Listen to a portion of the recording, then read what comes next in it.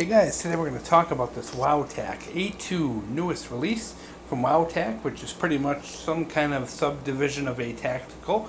You remember those guys, the ones that made those really awesome thrunite inspired lights there, you know, whether they're a subdivision of thrunite or whatever. I don't know guys, I tell you what, I majored in feminist basket weaving in college, not business, so I couldn't tell you, but this Wowtac follows along the line of the Atactical series, which is pretty much super high value lights. Now they have the A2 and the A2S, and just like with the Atactical, you know, the S is the higher lumen model, and the price is about $10 difference. You get a little difference in your choice. You know, you can get the A2, which is like a 500 lumen light, or you can get the A2S, which is a higher lumen. I think it's up to 1,000 or so.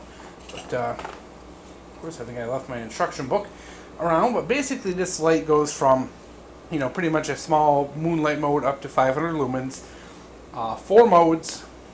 90-degree light. So this is a headlamp as well as a flashlight, and it comes with. We'll show you real quick. The head lamp. Thought that was going to roll away. I'm like, no way, it's a 90-degree light.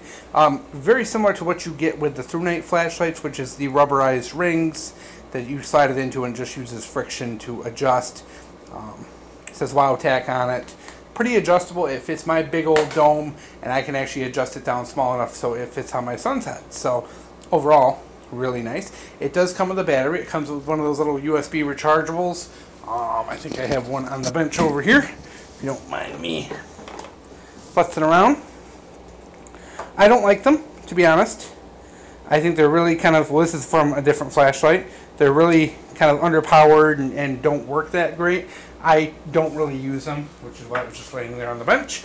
So, but there's a pretty good variety of batteries that we use. Right now I have the NCR 18650Bs by Panasonic, which are pretty much like the longest battery in history.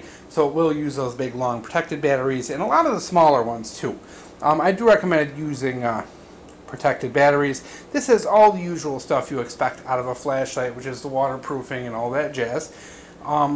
Operation, very simple. Very much like Olight. It has the switch on top, rubberized switch on top. One click to turn on.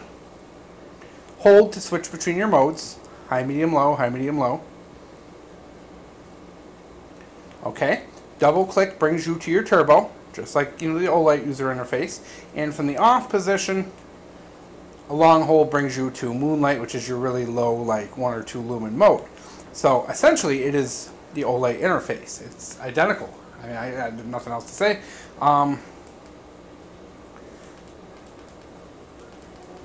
Oops.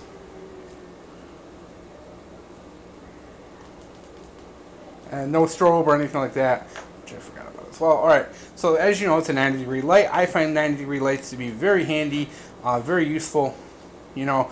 And this thing, quality is there. I think it's really good. It's an interesting design.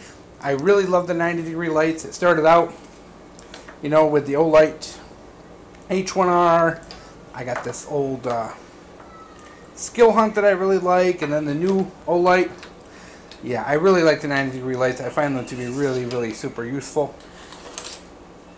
Now, for the 20 bucks you're going to pay for this, you're getting a great deal, because in reality, your Olight is 90 bucks. I mean, you get more features, but, you know, you're also paying $70 more.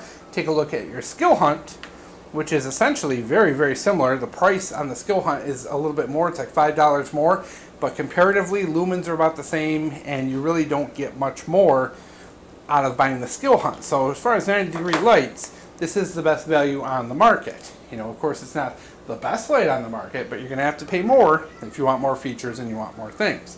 So overall, guys, I'm really super happy with it. It's, you know, it's what you expect. It's tough, it's rugged, it's, you know, got all those things you expect out of a thrunite flashlight at a very low budget price.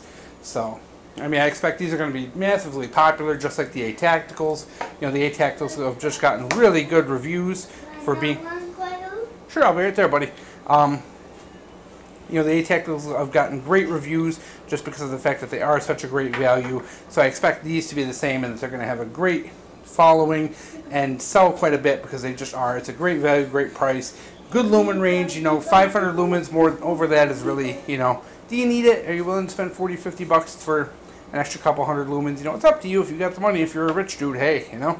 But overall, guys, good fit finish, good quality, good production, everything you expect.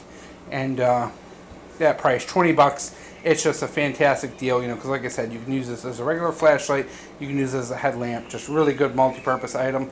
The only thing I really wish there was a little bit of a hollow here in the tail cap so that you could put maybe like a magnetic ring or something in there to make that a magnetic end like the Olights have, but other than that, guys, it's great. Alright, I'm going to get out of here before my kid gets into the picture. He obviously wants some crackers, so hope you guys enjoyed.